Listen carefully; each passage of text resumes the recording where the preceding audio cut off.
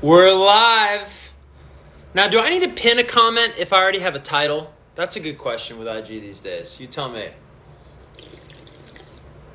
I also need to stop drinking Bang Energy. I'm addicted to Bang Energy. My name's Kevin, and I'm addicted to Bang Energy.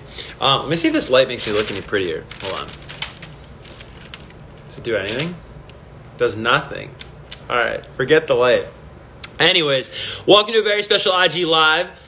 We used to do this, and now we're getting back to it, where we have special guests join us for the big reveal of the top requested artist. And today's guest is the lead singer of Goodie Bag. Great band. Just passed 1 million streams on one of their songs. We'll talk about that. You might know her brother. Linsey is the guest. Who I've been told is in school right now. Not like right now, but we're sort of getting in the way of some schoolwork and probably band practice at that. And then in addition to Linsey stopping by, we're going to get to your top requested artists over the past 7 days for MTV. I want to get that out of the way so we can get as much time with Linsey. But the way that this worked basically is that we posted a story. I posted a story. So did Linsey, actually. And we said, hey, send us some questions that you might have for her. And you did, from all around the world. I didn't realize how many fan accounts Linsey has. She's very popular. And we're going to get to all of those, or as many as we can, before about 2:30 Eastern time. So let's get right into your top request. I see Brazil's in the house. If you want to let us know where you're watching from, please do so. All right, let's get into this. Let's get into the top requested for the past 7 days. All right, no surprise for starters, Dimash has made top requested. I'll let the cat out of the bag right now. Huge news. I'll tweet it out, but you're getting it first here. A major debut you've been waiting for, Sexy Zone, is on the show this week. It's happening. We're playing the video. We have the video. We'll show you the video. And all of the Sexy Zone fans, who I can't imagine what their fandom name is, well, the band's name is Sexy Zone. But we'll play that video, and I'm sure you're going to be very excited. Also, let me know if you can hear me all right, because I got my phone on my computer, and I just want to make sure that everything's coming in clear, basically. All right, what else do we have? SB19, no surprise, huge band on the show. They're going to look to go for most requested for like the zillionth week, it feels like. Ever since like last Labor Day, they've been the kings of this show. Taylor Swift has made top requested. Of course, big news with Taylor today.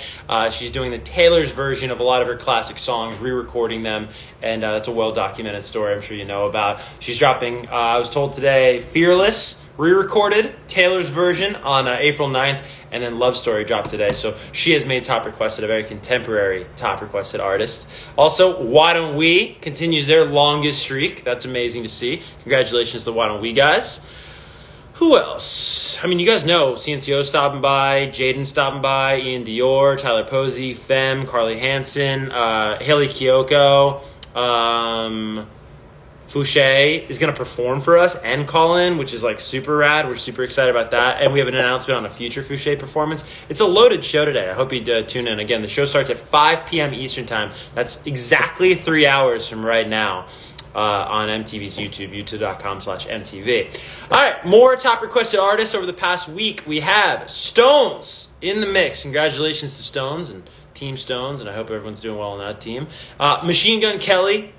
Very nice to see that. He's also got some Valentine's Day merch on his website that if you're not over 18, I do not encourage you to partake in. But there's some interesting items there on mgk.com.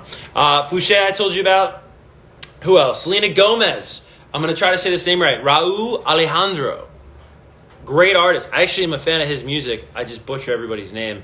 Arashi. Your Push Radar artist this week is Pale Waves. We're very excited to bring you the latest from Pale Waves. Fantastic new album out today called Who Am I? Really, really great band. I encourage you to check out the song Easy. And if you like Linsey's band, not the exact same thing, but kind of in the same universe as Pale Waves, so you probably dig them.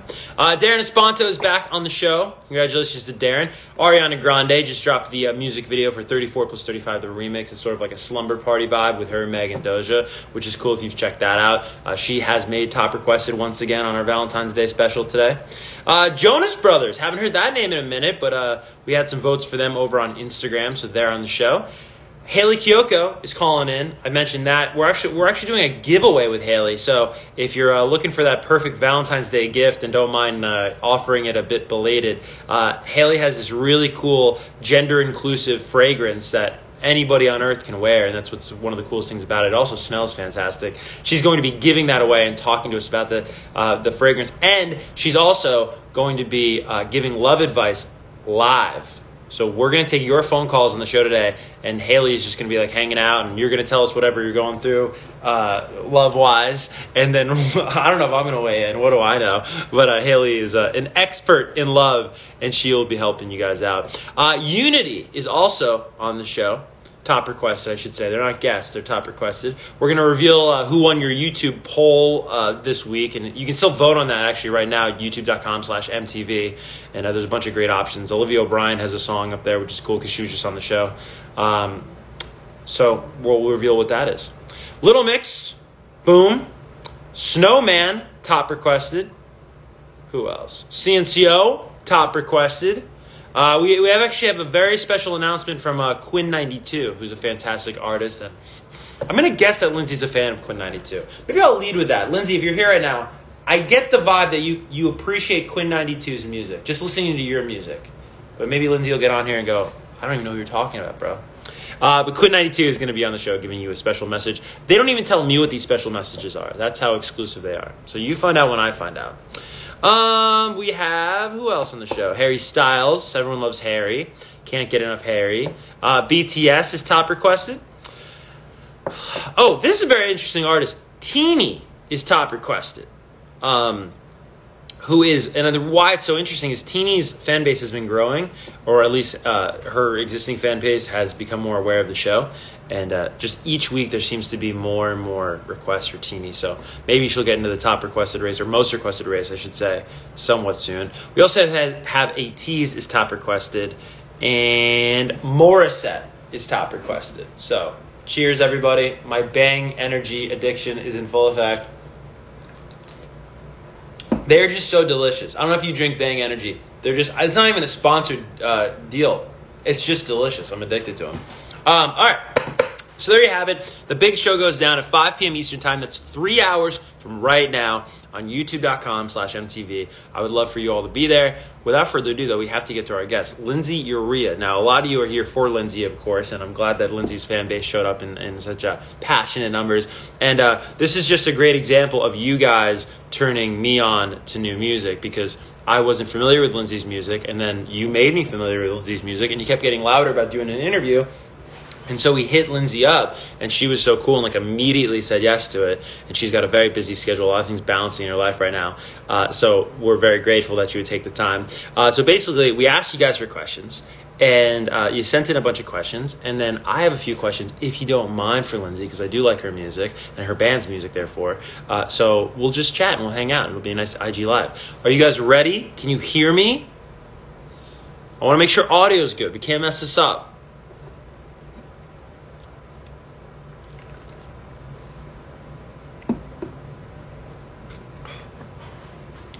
Greetings back to Italy from New Jersey. Hello, Italy. Sounds great. Sophia, I just hired you. You are our sound engineer from now on all the Instagram lives, no matter when. All right, so let me see if I still remember how to do this. Let's get Linsey on. Linsey, where are you? I just saw you in here. Oh my gosh, Linsey, don't bail. Linsey, where'd you go? Oh, see all. Now, why would you do that to me, Instagram?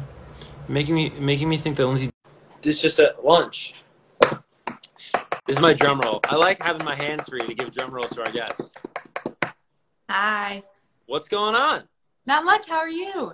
This is I'm great. This is a fire fit. Thank you. I love like the vibe. This is like a very unique vibe.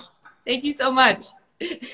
Are you calling us from, I guess, Nashville? Do you live in Nashville, someone told me? Yes, I do. I am currently in Nashville, finishing up my degree at Belmont University. So, yeah, that's where I'm at. That's a great school to go to if you love music, right? Totally, yeah. They have a great program in music business. I'm an entertainment industry student. So, yeah, I love it there. It's been awesome. That's awesome. And what year are you there? I'm a senior, and I'm in my final semester, so Almost done. We're on like the home stretch right now. What's like the first thing you want to do when you graduate? Are you thinking about a job? You just want to like pour yourself into the music? Like, where's your head at? Because that's a crazy time in anybody's life, like right before graduation. Yeah, I mean, I think I'm definitely kind of treating these next few months as my like I just really want to get things going right now just so that there's no awkward in between. Like I'm just going straight into what I want to do. So just networking in town, trying to figure out, like a pub deal or just get some representation. So that's kind of been what I've been doing recently, just working as hard as I can. It's evolved as such a cool town because a lot of people probably still, right? They think Nashville, they think country, maybe think songwriters, but there's so many people from the pop world to even some rock bands are down there now. It's a very eclectic town it's turned into.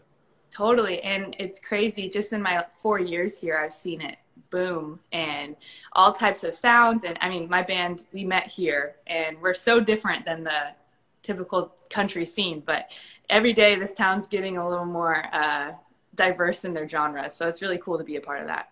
Definitely. Well, let's talk about Goodie Bag, your band, and you're of course the lead singer of it. You guys met through school, because I think you all go to school together, right? Yeah, so we all met at Belmont. I initially met Connor, our lead guitarist, and really weird, we met through a mutual friend. He asked me to come over to color and listen to Hiatus Coyote on vinyl. And Connor was there, and he had his guitar, and we kind of started writing really organically. The Lonely Postman, actually, which was our second single. But at that time, Goodie Bag wasn't even a thing. But we just wrote this song, and we were like, okay. And then a year later, I got a text from him, and he said, I don't know if you remember me. We wrote that song that one time, but we're looking for a lead singer. And I said, all right, I guess I'll give it a shot. And at that time, I had no intention of being in a band, doing music. I was all business. And then I showed up to that first rehearsal, and I heard them play, and I was like, I got to do this. And the bug just got you right then? Yeah, pretty much. There was a solid year between when you met Connor and then when he asked you to be a part of the band. Yeah. So were you doing anything musically, outside of your studies during that year? Yeah, so songwriting's always been where my heart is. And Noah and I, actually, we've been writing since we were kids, but I wrote for Chump Change, his OG band, and I was getting into writing for other people, but that's kind of what I did within that year. So I came to Belmont thinking, I'm going to be a businesswoman, I'm going to be a music manager, and then the world just kept bringing me back to music. Like, I just kept getting these opportunities, and they're too good to pass up. So finally one day I said, you know what, maybe this is meant to be. I just got to keep rolling with it because it keeps calling me, I guess. Right. First keep pulling you this way, like, Linsey, let's go. Yeah. I wanted to congratulate you on 1 million streams on the Strawberry Shortcake song.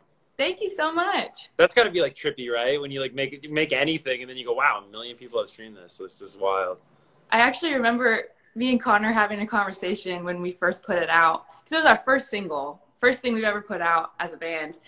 And he said something like, we'll be lucky if it even hits like 10,000 streams. And I was like, I know, you're right. It's our first single. Like, let's not get our hopes up. And then like a week in, we see it hit 50,000 streams, and we were like, what do we do with this? So it was really cool, and I'm so grateful for all the support that single has gotten, and it really gave me confidence to keep doing music. Yeah, it's really amazing. Congratulations. I wanted to ask you about the origin name of the band. I'm like such a sucker for band name origins, because like sometimes it can be like so flippant, and you don't even think about it, and you're like, oh my gosh, this is what we're known as now. But how did Goodie Bag? How did you guys land on that? So the first few months of being a band, we would just work on music in Charlie's basement, our drummer. And at the end of rehearsal every night, we would just sit in a circle and just throw out names. And we just random stuff. Like, none of it made sense. And then I don't remember who, but someone was like, Goodie Bag. And then we all kind of sat there and we're like, that makes sense, because all of us are very different. The ongoing joke is when we play shows, none of our outfits match, and we just look like there's no like theme, and we're literally working on that, like trying to find our vibe, because we're just all so different. Right. But yeah, it felt right, it sounded right, and I feel like that's kind of how we are. We're all different, and it's like you're pulling treats out of a goodie bag and you don't know what you're gonna get. So I don't know, it just kind of stuck. And then we had a show coming up, so we were like, oh, we just need a name, let's do that. So I don't know. But who doesn't love a goodie bag? You know what I mean? Like, everyone loves a goodie bag. You're how different everyone is in a band, like the the eclecticness of the inspirations and what you guys pull from, whether it's what you wear or the music you like. I know Gwen Stefani and like Stevie Nicks are both huge inspirations for you. Why so? Gwen Stefani grew up in Orange County, and that's where I grew up. So I kind of feel like a connection to her in a weird way. She started out playing backyard shows and basement shows, and that's kind of how I started out. So I don't know. And she was a front woman of an all-guy band, so I just feel like I get her on a level. Oh, totally. Yeah, and Stevie Nicks, I've been listening to her music since I was a kid, so I just actually read a book, like her biography, and I just always admired her and her style and her sound and how she really knows who she is and the type of music she wanted to make. So yeah, and it's cool to see a new generation learn about her and Fleetwood through the dog face 420 guy with totally. That I was like, I've been listening to this for a year, so I'm glad that everyone's kept jumping on this wave. Like, I've been here. Well, let's get to some of these fan questions, because some of them were really creative, and you have very passionate fans from around the world. The first one comes from, I stole some of these people's thunder. Some of these were my questions. Here's the good one. Linsey Daly, what was the inspiration behind your song Strawberry Shortcake? So, I mean, it wasn't really about one guy. It was just in general that feeling of you don't really know your place without that person, and you're trying to navigate, how do I exist in these spaces without him by my side? And I don't want him by my side because he screwed me over, but I also miss him and I still love him, but I hope he gets what he deserves, I guess. Like, so that's such a nuanced idea, like tough enough to write about just love, it's to sort of capture that. Did you find that to be a challenge to write, or was it something that just kind of poured out of you? I think it kind of just poured out. I remember one day just listening to the demo in my room and thinking to myself, like, what do I want to say? And then it just started flowing out. And sometimes the way I write is kind of marinate in it, and then one day I'm like, I know what I want to say, and then I just crank it out. Like, it just happens, but I can't force it. It just has to happen. Do you find yourself typically writing more about specific experiences, or more of like a medley of them, like in the case of Shortcake? I get really inspired by other people's experiences and listening to them speak about what they're going through, whether that's friends or my brother or whoever, and then I pull from my own experiences. And I think that's the beauty of music, is creating something that everyone can connect to, and where it's simple enough to you can connect, but it's also complex enough to where you're like, wow, that's exactly how I feel. Yeah. So, and sometimes, it's therapeutic too. Like, sometimes I have to write this song to get through what I'm getting through, but that's kind of my process. Yeah. And I think that's a great point you make, where it's sort of a misnomer in songwriting circles of or with fans, that like a great song, you had to have gone through it yourself, for it to be a great song you wrote. But it doesn't always have to be the case. Some of the best songs are, like what you do from time to time, it sounds like, where you watch someone else's experience, internalize it, and then tell the story. Yeah. All right. This next one comes from Sophia Neves. What is your favorite song right now, other than your own music? Is there anything you really love right now?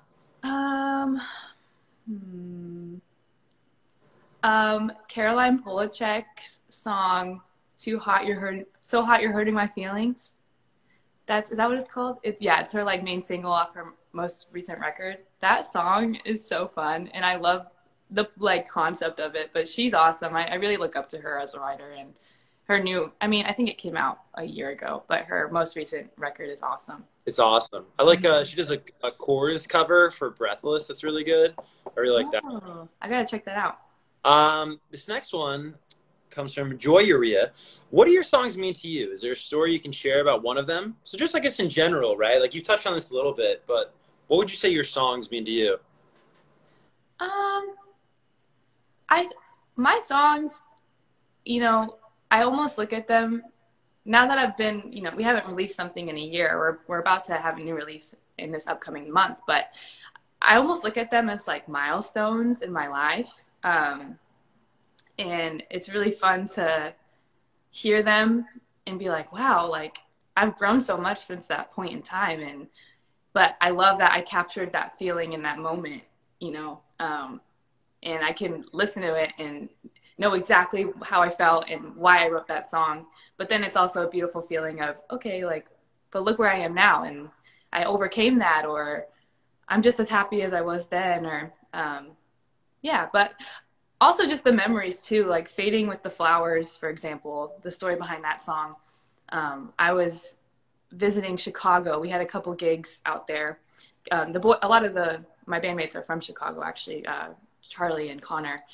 And one night we were in, again, a basement. We were in Connor's basement, and it was like the first time we were all in Chicago, and I got to see their hometown. And we kind of just wrote this song about like life, and sometimes like parts of you are fading, but you're still breathing, and you're still gonna come out of it stronger and better. And just like the beauty of like parts of you that disintegrate with time, but then the flowers that sprout out of, those hard times, and the new version of you that keeps on growing. Yeah, I love the visual of that. Mm-hmm. And then, yeah, it is cool that songs can be like timestamps like that, Mm-hmm. like postcards in the past, if you will. Okay, this guy's name is ENTRT4 Einer. Do you have a mantra or a phrase that is important to you? I really that's a good question. Give me a second. I believe in, this is so funny. This week I've been thinking a lot about what I stand for and like who I am. And I really believe like love is the basis of life, and like love others I know there's a Bible verse on it, like love your neighbors as yourself. And, whether you're spiritual or not, I just think that's a beautiful way to live life. And, love is the one thing we all have in common. Love is the one thing that doesn't make sense, but it makes sense, So, yeah, I just think love others as you would love yourself, or treat others how you want to be treated. And that's kind of what I live by. Just kindness. Wise advice. Mm-hmm. This next question, Sparkle.Michelle. If you could only listen to one song for the rest of your life, what would it be? Oh my goodness. That's a tough one. It would have to be a No Doubt song. Wow. Okay. I know. I'm a super fan. That's awesome. I'm trying to think. Dang. They always ask me these questions, and then I get stumped. I'm like, I need to think about this for a day. What kind of No Doubt do you like? Because that's a band that's like quite eclectic. You could have like a Sunday Morning or like an Underneath It All, but then you could have like an Ex-Girlfriend. Like, I'm crazy about It's My Life. That song goes so hard. The bass line in that song, oh my gosh. That's a good song. But I'll probably change my answer like in an hour. I would be like, why did I say that? We'll take it now. All right, cool. We got one more question, and then thanks for doing this again. This comes from @CF Familia Urea. What or who is your biggest inspiration? Oh, no. There you are. Okay, I'm back. Sorry, can you repeat that? Sure. The question was CF Familia Urea. What or who is your biggest inspiration? Don't get anyone angry. I know. Or jealous. This sounds weird, but my brother, I'm so proud of him. And I wouldn't be where I am today without him, because he gave me a chance to write. And I don't know if he's my biggest inspiration, but he is definitely like my rock and someone that has encouraged me and pushed me to be better and encouraged me to do music and given me opportunities to do music and write for him and write with him and kind of like gave me confidence with and helped me grow as a writer. He's younger than me, but he also was like living in that world in the music industry a lot earlier than me. So I don't know if inspiration is the right word, but he's definitely like someone who pushes me and someone I look up to, and I go to him when I need advice because I'm kind of new to this compared to where he is with his career. And yeah, so he's one of my inspirations in that sense. I don't know if that totally answers the question, but yeah. And then like we talked about, like Gwen Stefani, Stevie Nicks, just the leading forces in music who just were like so powerful with their music and didn't let anyone stop them. And, you know, you were captivated by these women at all times when they perform with their music on stage. And I aspire to be an artist who has that power and that presence. So those are some of my inspirations. Yeah, I love it. Mm-hmm. Noah with Gwen Stefani. Well, thank you so much for doing this again. Of course, Goodie Bag the band for those that are new. And Linsey, you rule for doing this, and best of luck the rest of the semester, and of course with the band. Thank you. Thank you so much for having me. Of course. We'll talk soon. Okay, sounds good. Yeah.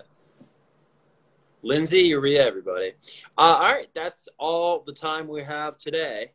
As they say, we're going to be on MTV in about 2 hours and 38 minutes. So wherever you are in the world watching this, 2 hours and 38 minutes from right now, the big show starts. And keep requesting Linsey on the MTV Friday live stream. I wonder if we can get a goodie bag video on there. That'd be very interesting. See goodie bag debut on MTV. That'd be cool. Shout out to everyone who sent in questions. I got to as many as we could, given the time. And have an awesome Friday if I don't see you, but I would love to see you at 5 p.m. Eastern Time over on MTV's YouTube. Until then, peace out.